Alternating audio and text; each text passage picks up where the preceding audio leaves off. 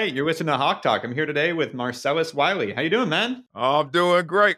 I used to do that when I played a lot. I used to give the sounds. I don't even know if a hawk makes that sound, but Yeah, we do that the was the way I did it.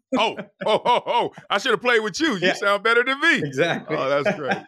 I have to be. I think I'm dedicated to the Hawk. But right. so to take it all the way back, I assume the day you're born, you come out, you start guarding your mom, start tackling some people in the delivery room. It just started from day one, right? Oh, no, it didn't, man. As the story goes, as I was told, my first year of life, I spent 99% of it in the hospital. Oh, wow. Was born with asthma, born with bronchitis. Wow. Just had complications. So my first year, hanging on for dear life, they said. Yeah. So that comes back to haunt me a little bit later in my life and career. But yeah, my first year, not much time at the crib and not much time in the crib. I was at the hospital. And also not the starting story of a top athlete generally with a lung problem. Yeah. Yeah. I mean, look, I had some DNA that kicked in a little bit later, but at the beginning, at the offset, there was some complications. I had to fight through it. And where were you born? I was born in Dominguez Valley Hospital in Compton, California. There you go. And stuck around. So born in Compton. What were your parents' vocations? What did they do when you came into the world? My mother had my older sister at 17, had me at 19. So let's just say she wasn't doing much other than raising two kids as a teenager. Yeah. My father at the time, I think he worked at a gas station and the clerk in there with the little mini mart. Yeah. And then they journey on to become postal employees. My mom, a carrier, and my dad, a clerk, a supervisor. And so early days, early childhood, you start to get to that 4, 5, 6. Most kids have that, I'm going to be this when I grow up. Like, what were you into as a younger kid? At 4, I only have one memory. I wore a big suit at my graduation from pre-K. Yeah. I remember that. And I was like, oh, that's cool. Big butterfly collar. Nice. 5, very few memories. My first thoughts and memories were really of riding bikes, racing, love to run and just challenge anybody to a race. And just hanging outside, really just general peace, love. Just hanging around people. I just love that. So those are my early memories. I take it, obviously, when the lung issues when you were a baby, those went away after, as you started to become a toddler and everything, you were able to run fine and all that was okay? Yes and no.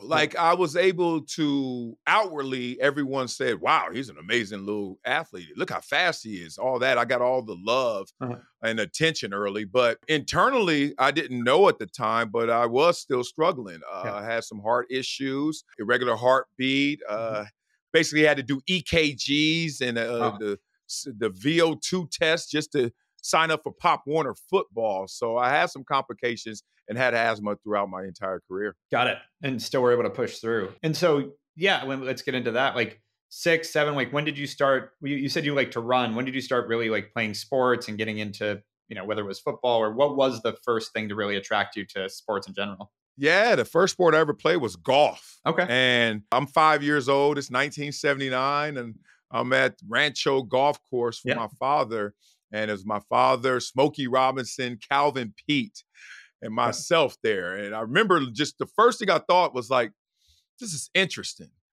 This is a quiet sport. And I'm looking around and I'm like, no one looks like me. They're just all white people and all of them old. I'm like, oh, and they're quiet. I was like, well, I ain't care. I didn't even know what race was. I was just like, man, kind of weird. And then I hit a 40-foot putt. My dad was over there really working on his golf game. And I'm over there just, I'm hacky-shacking. I'm over there just I don't care. Whatever this is, Caddyshack. And then next thing I know, I make it and I run around screaming, like a little kid should. And boy, the golf culture looked at me and every one of those old people looking at me. And I thought my dad would come to my rescue. And I remember looking at my dad. And he looked just like all the rest of them. Dude, wrong sport, wrong culture. Yeah. And that was the first time I had a memory in sports. Nice. And by the way, side note, you just dropped that in there. How did that happen with Smokey Robinson? What was the connection there? No connection. It was just all right, who's that guy? My dad was talking to him because it was that's Smokey Robinson. And 2, it's hey, it's only 3 brothers here. So hi, one of those brother nods. And that's all I remember. And you fast forward 30, 40 years, Smokey Robinson's my neighbor. I was cracking up like, Oh, man, that's you don't awesome. remember me when I was 5. But Yeah. yeah, it was just that kind of connection. I love that golf changed my mindset and perspective immediately. Like I wasn't planted in NBA basketball or NFL football. I was planted in the golf culture that taught me a different way of looking at sports. Yeah, that's and so that was 5 years old. Did you like really start playing a lot, or like were you drawn to that sport for a while, or is it like you just have that memory and played a little bit here and there? Yeah, I still play to this day. I don't practice, I play, so therefore I'm not great, but Yeah. really good. Got muscle memory. I love the sport. It's just you got to dedicate too much time to it. Yeah. It's too fickle. That's one woman that will never ever be faithful to you, golf. So I'm like, nope, no thanks. But I was just a guy who really looked at myself and said, man, what can I do? And I knew I was fast, and that was the only thing. So any sport that would allow me to run, it was a sport I was going to participate in. Yeah, and so did you go straight from golf to football? Like what took your attention from? I know. Yeah. You trying to get the football fast? No, Nope. I'm trying No, not to, actually. I'm I'm getting messing the with you. Football, I think football, I was playing football in the front of the house. Like, Okay. Street light to street light, car to car. Yeah. And I kept diving on cars and catching the ball. I kept outrunning everybody. I wasn't scared of the bushes. I run into the bushes. And I was like 7. Everyone's like, damn, you fast and damn, you crazy. Like, you need to play football. And I never thought that what I was doing in front of the house was actually an organized sport and activity. Like, you could go down to the local park and go do it. Yeah. So then my friend was actually on the football team, Dominique Walker. And he was like, dog, you got to go play in Inglewood. I was all right. So I went to my mom and dad, said, hey, let me sign up for football. They said, as long as your grades stay as great as they are, and how much is it? And I was like, $65. Woo! They looked at me and like, all right, you better start selling candy. So I started selling candy, got my registration fee. Next thing I know, I signed up for football and I was on my way. Nice. That's awesome. And so to take a step back, like before that, you said golf. What else were you into? What other sports? Like where were you thinking like, I want to be an athlete? Like a lot of kids dream of what they're going to be as an adult. Did you have those at 6, 7, or were you kind of like, I'm just having fun? No, unofficially, I was running track because everywhere I went, I was just race. I don't care who you are, what you were, like what age, I'm racing you, and let's go. So I was like an unofficial track athlete.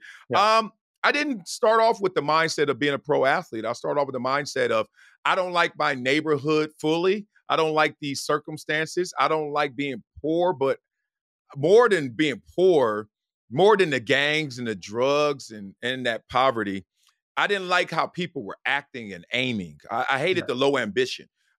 Immediately, the first thing I realized was like, man, everybody around me seems so talented and they could do so much. They're funny, they're entertaining, they look like they're dedicated.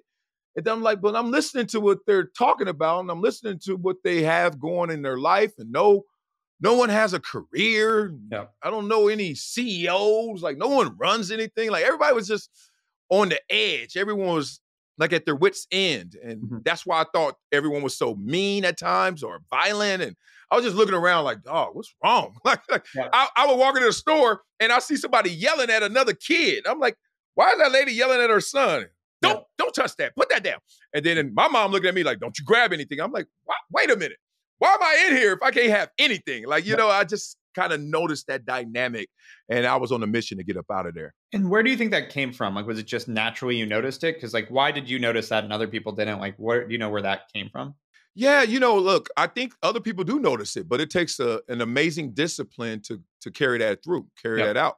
For me, it wasn't hard to find. My mother was a straight A student. She was 6'1", like 170, 180. She's like a model. And she was this teenage mom. And I was like, nothing wrong with raising us, but there's more in you than there's just what you're doing right now, Mom. My dad, very principle-based.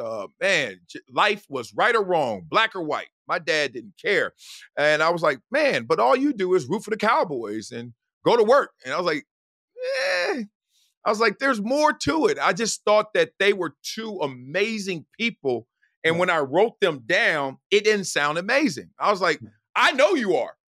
You know you are, but you're not showing them you are, and you're not showing the world you are. So that was my mission. That was the seed planted, looking at two incredible people, not exactly having incredible lives outside of the love we had. Yeah, makes sense. And how old were you when that started really quick? Were you 6, 7, 8?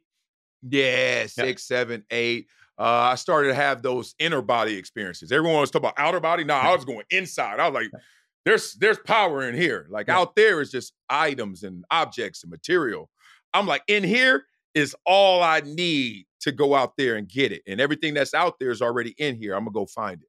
Love it. And so you get convinced to go play football, sell some candy, start doing it. Were you like the best on the field day one? Oh no, and it hurt my feelings. Oh man, I get recruited. Like that's an unofficial recruiting trip. Yeah. When a guy says, "Hey, you need to play for my team," I'm like, "All right." And I get there. I'm the fastest kid in the neighborhood by far. And I'm 7. I'm racing 10, 11-year-olds smoking them. Everybody know I'm coming. And I get out there, and little did I know. They say, line up, our coach Smith, line up. And he had the whole team lined up. So let's say 50 kids. Yeah. And I love this. This is my moment to shine. And he says, on my whistle, beep. Everybody takes off to the fence. I get to the fence, and I look. I couldn't believe it. Somebody was at the fence before me, with me. His name was Stace Bozeman. Now, for anybody that knows athletics, they know there's a living legend, a childhood prodigy. His name was Stace Bozeman. I happened to just land on the team that Stace Bozeman's on, and I had no idea who he was, but I was like, goodness. He turns out to be the high school #1 football player in the country, USA Today, and #2 in basketball. So he was a stud from hello. So other than him, I was the second best player. Yeah. But that's how it goes. I mean, there's always someone better. And even when you get to that point of being the best, it only lasts for a short period of time before someone comes back and takes that from you. It's an interesting lesson to learn at 7, but it's just part of it. And so he's faster, but then when you start to play, like, again, as you said, you didn't know this was like an organized thing. This was just something you did in the street in front of your house. How did that feel? Did it click right away? Like, I love this, or was it kind of like, oh, this is a fun thing to do? Like, what were your feelings towards football right in the beginning? Yeah, my first thoughts were, this is really fun to do. And then it started to morph into more. Like, I started to get esteem from it. At first, it was just like, oh, this is great. And I'm really good at it. And I like it. This is fun. But I was more with the group, more with the team. Like, I had the second most touch. Everything Stace was #1. I was #2 in everything. And I was his fullback. So I thought that was a great life lesson to learn, because you never forget that moment that you were a silver medalist, even though you're supposed to win gold. So I always kept that with me. But then it turned into like, nah, you're the guy. Because Stace the next year goes to a different team. He moves up. Yeah. Basically, it was too easy for him. So he moved up. He said, let me go up there and get a bigger challenge. Yeah. It's my team. And then all of a sudden, it wasn't me saying it was my team. Everyone else was like, it's on you. And I was like, wow, this is how Stace must have felt last year.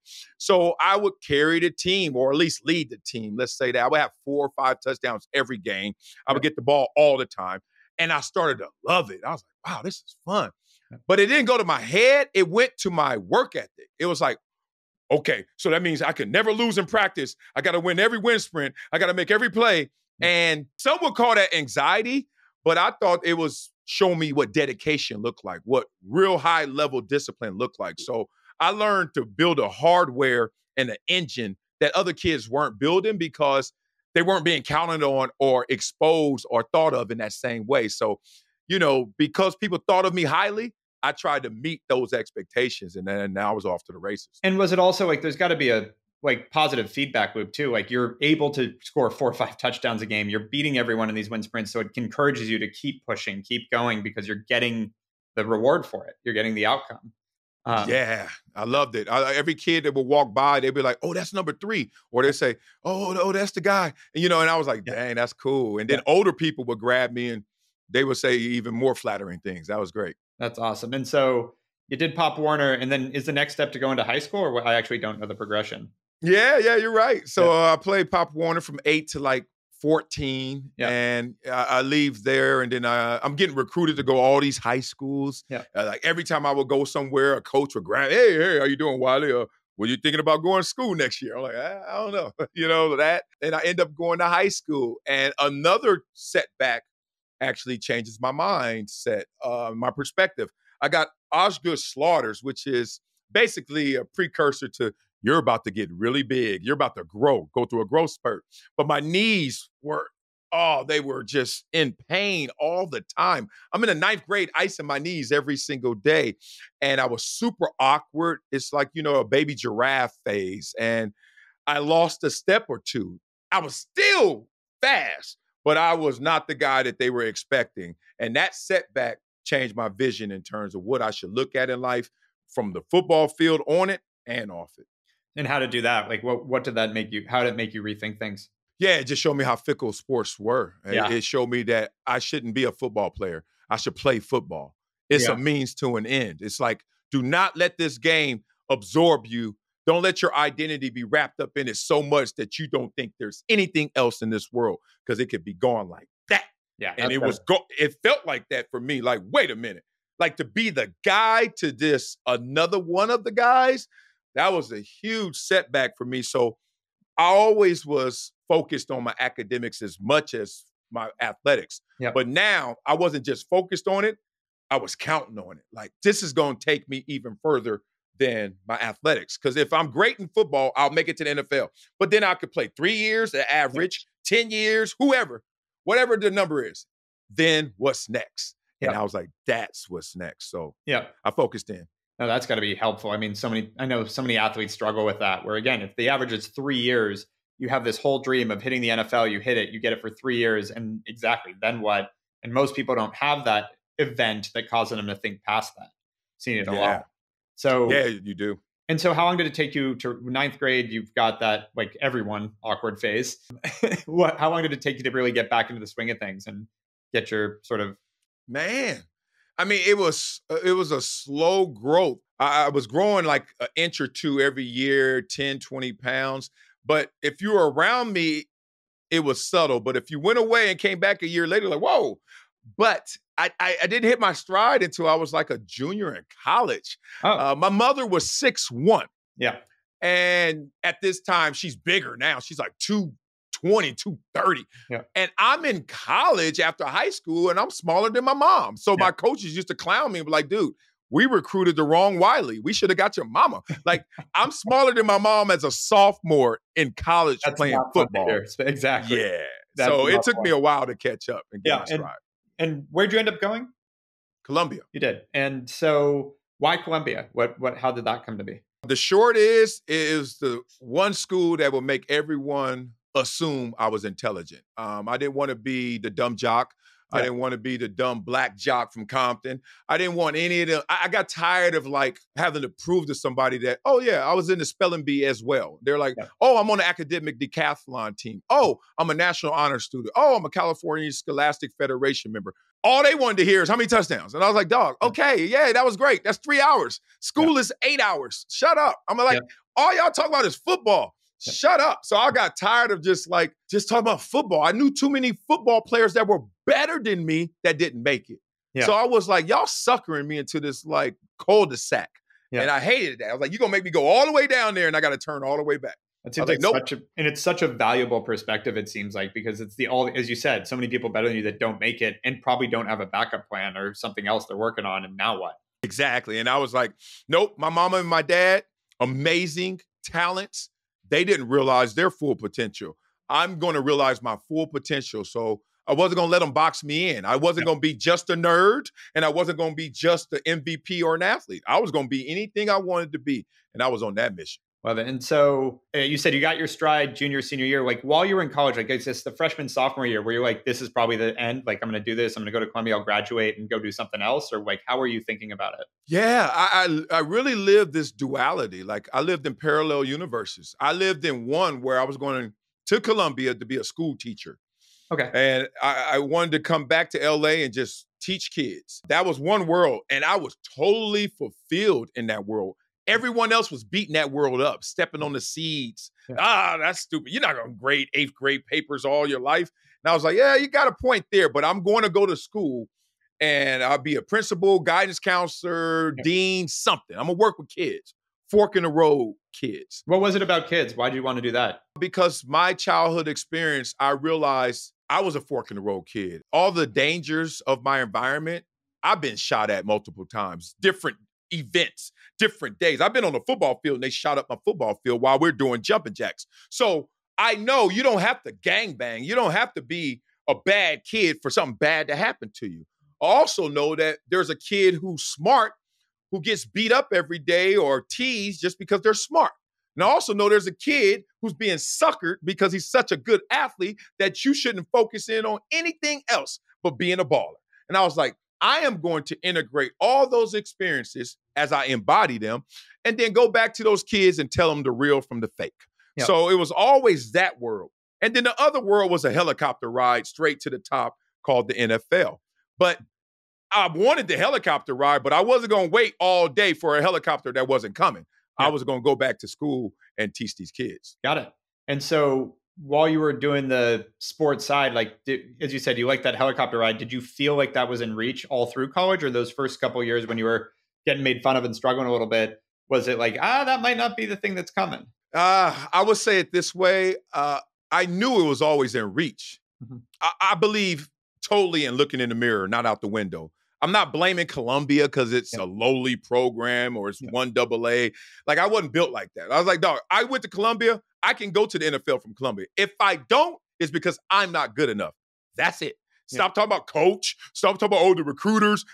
Shut it. You weren't good enough. Come from? Because I, not to get too on this side, but I feel like so many people, and the vast majority of people, do blame the situation versus taking a personal accountability. And how did you get to that? How did you become that person that it was like, it's on me? I think we're actually innately that way, and we get socialized to and conditioned to think, oh no, you can blame somebody else and it can work, right? Like, I think accountability is built into you. You know, you fall, you hurt. Like, you know that. Like, ow, touch that stuff. Oh, I told you not to touch it. Like, you feel all of this. But then certain parents, certain situations start to comfort you and say, oh, it's not your fault. Yeah. What did Timmy do to you? Yeah. Oh, I could blame Timmy? Now you start blaming Timmy and you're off to the races. I was like, my family, my dad was principal. He was like, look, did you do it? No? Okay, then, well, we could deal with the consequences if it wasn't you or it was you. So I'm just always built that way. So it gave me the energy and the focus to really go on that mission. So it was always, to me, in reach. But there were times where I was like, I don't think I'm going to reach it. So I couldn't blame it. It was like me. But then I just persevered and it ended up working. As you persevered, and I guess, as you said, you knew it was in reach. So is that what kept you going? Because obviously playing top level college football, like, you have to be dedicated. As much as you had another plan and you had this duality, you still had to work your ass off to really be a good football player. And was what kept you going the idea that this could turn into something? Or were you having fun in the process and it didn't really matter? Actually, neither. Like, the fact is, like, I'm always like, if I'm going to be there and I'm going to give it the most important thing I have in this world, which is my time, I'm going all in. Like, I've just been an all in or I'm not doing it type of person.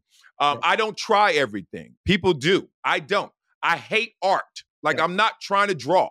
And like, people are like, oh, you look, you can't judge me because I don't like to draw. I'm not a fan of classical music. Oh, you're not sophisticated. So what? Like, I don't. Yeah.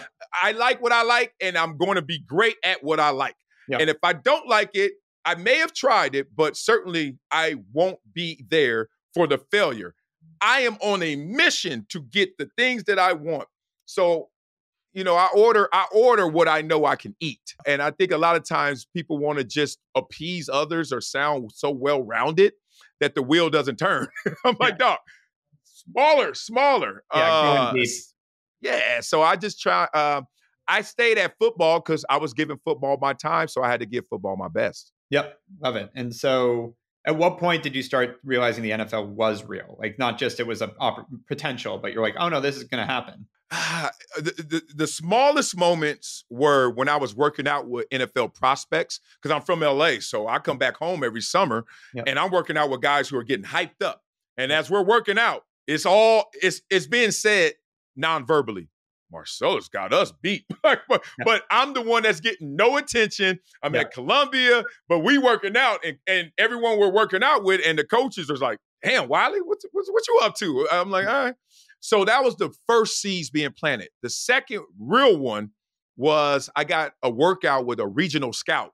And this is not that special, but it's something. And he goes to every school, and all he wants is your height, your weight, and your 40 time. And I do that. And he's like, I remember he looked at his clipboard because he finally added it all up. He was like, he saw how fast I was. He was like, and you this big? He was like, people gonna hear about you. And that was it. And then that was in June of my senior year. We come back after summer break, and we have a scrimmage against Dartmouth. And they had a first-round projected tackle, Eric Larson. And he was supposed to go in the first round from Dartmouth, and he was a big, athletic beast. And I had to go against him. So it's a scrimmage, not a real game, so it's practice-like. And I had to go against him one-on-ones for 2 reps. And boy, you talking about scared, not nervous, not anxious, scared. Yeah. Because I was like, if I can't do anything against him, and he's a first-rounder, but he's in the Ivy League, maybe he shouldn't be thinking too high about this NFL dream. So I did my thing. I beat him the first time. The second time I beat him, but not as well as the first time. And we played a game. And then after walking off the field, someone tapped me on my shoulder. And I remember it. I looked, and he was like, hey, how you doing, Marcellus? My name is Mr. Bird. I said, hey, Mr. Bird. He said, yeah, I'm a scout for the Arizona Cardinals, and I have a big mouth, and I'm going to tell everyone what I saw today. That's it. He walked away to the sunset. Oh, man. Next thing I know, I go to practice. Bill Belichick there. Bill Parcells there. Everybody, household names and faces at practice doing like this, just looking at me. I'm like, it's going to happen. It's about to go down. That's awesome. And so you said that was the beginning of your senior year. Yeah. Mm-hmm. Nice. And so tell me about, so now you're confident you're going to get in. How was the draft experience? So fun, man, because I was playing with house money. Like before the season, I was not on the list. And then when the season started, because of Bird, I was like the bottom of undrafted prospects, like people to look out for, but they're not getting drafted. And I saw my name. And this is like when the internet first was bubbling. So we were going to the library and like look on the computer and was like, oh, they're talking about me on this article, right? It was hilarious. And we would go like every day. And I would just see my name just popping up. Then it would be like at the top of undrafted, then 7th round, then 6th round. And then it got so crazy that it was like a first round projection. So it was just fun. Like, dude, that was outer body. They're talking about me. Like all these people out there talking about me. And every week I had the power of influence. I could have a great game. Next thing you know, they're talking about me even more. Yeah. And did you have teammates that were also on their way, or did anyone else from Columbia end up going too? How about this full circle moment? I got drafted 2nd round out of Columbia. And I wasn't the best player on our team. The best player on our team was Rory Wilfork, a linebacker from Miami. He could have went to Nebraska, all these big schools. I recruited him to go to Columbia, told him the same story that sold me. And he was so good, but he didn't look the part like I did. I was a model, like 6'4", 280, run a 4.6. Oh, look how cute he is. And then he didn't have the numbers, but he had the game. His game was better than mine. I just looked better playing that game. So I got drafted high. He got undrafted to 2 teams. He went to Arizona first and then Baltimore. Got released before the season started. Decided to go to Wall Street. He's been killing it ever since. Awesome. So it works out. And you guys still friends, I take it? Oh, man. Yeah. He was over here the other day playing pickleball. like that's perfect. My guy. Yeah, he kills it, man. He's a private wealth investor and financial planner. All that Boston money at SCS. So Tom Brady on down. He got all them cats. Perfect. And so you get drafted 2nd round. Where'd you go first? Buffalo Bills. Mafia, baby. Yeah. And did you grow up a Buffalo? And did you grow up a Cowboys fan like your dad, or where did you want to end up, or did it not matter? Look, in fantasy land, I wanted to be a Denver Bronco because I was a Broncos fan. But in reality, I didn't care where. I was like, dog, I'm about to get out of here. I'm leaving the hood, and I'm taking everybody with me. Let's go. Like, that was just me. I just wanted to be the guy that, like Robin Hood. I wanted to go to where they were and then bring it all back here and say, look, that's how it is up there. Like, so I was not a fan of any team but the Broncos growing up. And so when you go to Buffalo, I mean, I don't know what your signing bonus was, but obviously the money is absurd. I do. Yeah, it was $500,000. Signing bonus of $500,000. What kind of salary? Salary, it was 4 years, 2.1 million. There you So go. yeah, a little So over half a year. yeah, 525 a year. So money that obviously your family hadn't seen, you hadn't seen. Did you go wild with it right away? Was it like, because you hear these stories about like, I just made $500,000, we're going to go buy a bunch of stuff. Or was it like you had the education, you had the discipline? How did it go? I didn't go wild. You know, I could go somewhere and you could buy one big thing. I bought 20 little things that probably added up to one big thing, but I did a bunch of little things. I was like, nope. All I want is that stereo system. All I want is that DJ equipment. Like the craziest thing, there were two things that were just mind-blowing to me. One was the fact that when I went back and I had my signing bonus and I went to cash the check in installments. So my first check was $99,000. Yeah. And obviously me and no one in our family has ever seen that. So I go to the same bank that they're used to me cashing $300 checks. Yeah. Right. And I go in there and I remember handing her the check and she's in autopilot. She's just like, all right, hey, Marcellus, how you doing? Thinking this $300. And as she's filling out the deposit slip, she's like, Marcellus, rich girl, and started screaming in the bank and turned around, was screaming to the people, Marcellus got money. And I was like, hey, calm down. We on 57 from Crenshaw, calm down. And I'm laughing, but I'm really excited. And I did it all on purpose because the feeling it gave me, I wanted her to feel that and be like, yo, that's out there? And I was like, yeah, that's out there. And she was like, oh my God, I'm so proud of you. Every time you used to come in here all sweaty and with the sweatsuit on and looking like you was just a mess, you were building. And look at this. So we had a moment. But the other crazy moment was walking into like Circuit City. Yeah. And just looking at everything and looking at it like, I could have that. I could have that too. I could have that too. And that. And I don't want any of it. I was like, all I want is one thing. And it was like headphones. And I was like, God, I could have the whole store, but I don't need it and want it. This is life. So it was an amazing moment. And I'm curious on that. Like, how did you, again, so many people, they get this money and they do buy the whole store. They go, now that I can, I'm going to. Where was that discipline coming from that you're like, I don't need any of this shit. I'm just going to get my headphones and I'm good. Yeah, well, because I wasn't in the right store. Now, you didn't ask me when I go to the car dealership. I was like, I want a Ferrari. Did you buy a Ferrari? Oh, did I buy a Ferrari? Goodness. Like, look, I used to be the kid on the bus stop doing this, breaking my neck. Like, this, bingo, contact, all those cars. So not this contract. Not no 4-year 2.1. Nah, it was when I got 40 million. Then I was like, I think I can get a Ferrari. Yeah. By the way, though, I would say at 40 million, I think that is not an irresponsible choice. If you want a Ferrari, you can go get a Ferrari. That's what I mean by that is how did you keep that discipline that so many people don't when they fall on this kind of money? The deepest answer I have, the realest answer I have is I'm not living my life for others. Yeah. Like if I want to impress people, I'll put on my chains and, the jewelry and the cars and like everyone. We can all go out there. And then next thing you know, we could peacock it. I could peacock like the best of them. Yeah. But ultimately, I care about what I think and what I'm up to. My mother always used to say, you are enough. I'm the lead singer in this group, right? No one else wants to sing? Fine, I got vocals. And I'm going to sing my song. So I don't live my life for others. So no public pressure, social pressure, peer pressure is going to make me go do something I don't want to do. If I don't want to do it, I'm just not doing it. And that's it. And I think a lot of people let that go. So many people care about what others think to an unhealthy degree. Yep. I care what others think, but I'm trying to impress you. But if you're not impressed, I am.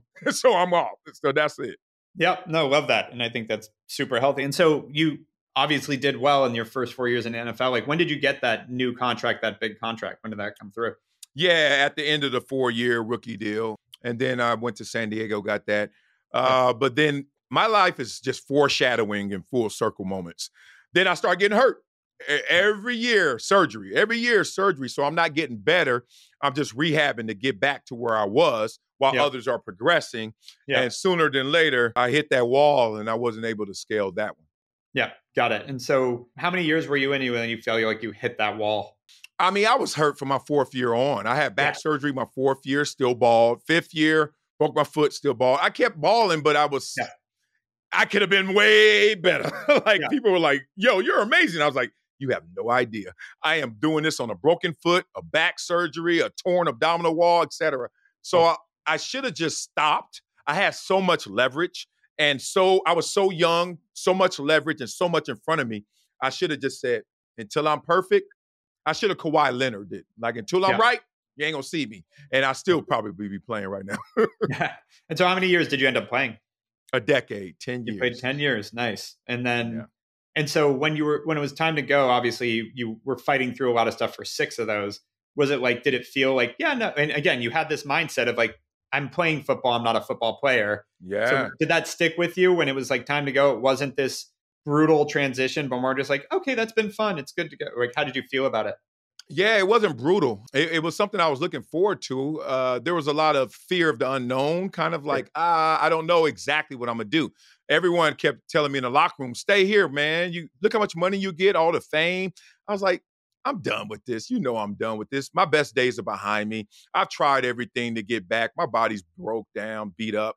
And I'm not into it the same. Your ego takes a hit. Your dedication looks different because you're not getting the results. So I was like, I'm not even built for this. I just did this because it was the fastest way to the top. Now let me do what I'm really built for, right? Yeah. And which is to help people and educate and be there in the different communities. So I looked at it differently than others. Yeah, no, that's fair. And so you come out, what was, I want to say the plan. What did you fall into? I ended up falling into ESPN. I was already broadcasting. I was a correspondent for NFL Network while I was an active player. I was the first Kardashian because I had my own reality show in Buffalo my rookie year. They just followed me around my house, my DJ studio, me at the mall. So I always was around cameras, and I loved talking and educating and helping. I didn't care. I was an open book. Like people, the reporters come around. I wasn't the typical, yeah, it was a good game. Yeah, appreciate it. I was like, you know what happened on third down? Man, this dude was running. I was scared. They were like, whoa, we love this dude. That's how I am. So it opened up a lot of doors and relationships. I went to ESPN after retirement and started working there and spent 11 years doing all the shows, hosting shows. Did that feel right? Like you said, you wanted to get into teaching was the idea. Did it feel like you were almost doing that and that was kind of fulfilling that other part? Yeah, because it was like a blend between, okay, I can educate people because 99% of the people have never played high-level football or sports. And also, wow, I'm still around the game. Like, wait a minute. I'm at a football game wearing a suit, and they treat me better than all y'all players except the quarterback. And, like, they moving people out the way, and I'm walking on the field, and people, I'm like, I'm a star?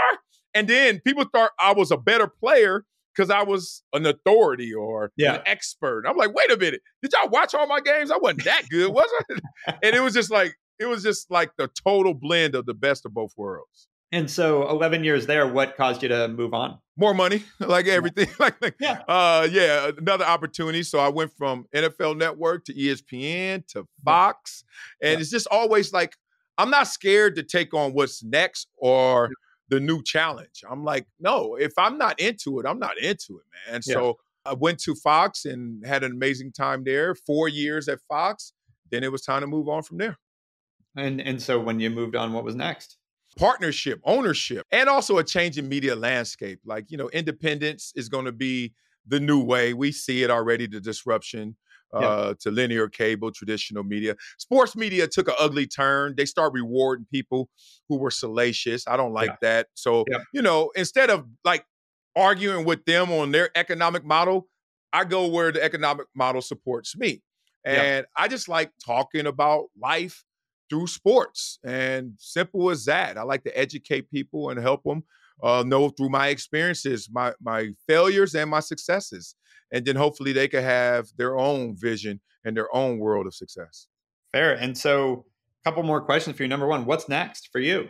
What's next for me? Now is next for me. My dad told me one day, I was overwhelmed. And overwhelmed just means you start adding up what you have to do and forgetting why you're doing it. So my dad educated me on this. So when people always got these plans, I just look at them like, I'm not the one. Like, I tell you what I'm doing now, and I'm going to do it better later, but it's not, I don't know what the hell is going to come next. Here's the thing. My dad said, how long is a marathon? I said, 26.2 miles. He's like, okay, take one step. Now, how long is a marathon? I said, it ain't 26.2 no more. So what am I going to do next? I can tell you what I'm doing now. I'm a partner at Brinks TV, and I am the founder of Project Transition, my foundation, where we educate and empower the youth on their journey from adversity to affluence. So that's our mission statement. What we really do is let them kids know you can do anything in this world. Anything. And I am a living embodiment of that. So no excuses. You have to be greater than your greatest excuse. You don't believe me? Look at me. And now let's look at you. Awesome. Love that. So you got to go full circle and really do exactly what you wanted to do when you were at Columbia. Exactly, man. Help people, man. That's what I'm built for. And last question that's right in line with that. For someone that does want to achieve greatness and is trying to figure out what is one thing I guess you wish you heard or you did hear that helped you really push through this and get through that adversity? I mean, it's really in here. Everything out there that you want is in here. Mark Twain said it best. Life's a competition between you and yourself. I think what this world suggests, I think a lot of people fall trapped to and victim to, is that they think it's out there. If I learn more, if I go do more, it doesn't matter.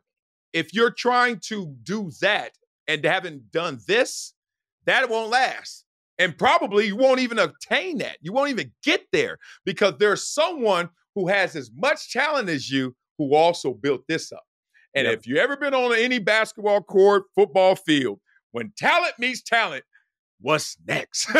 Plan B. And if your plan B is plan A, you in trouble, brother. So you better make sure you build yourself up so you can handle all these things. As we always say, you build up your hardware so in life you can apply any software. No matter what the issue, problem, circumstance, once you got that hardware built, you can handle anything out there.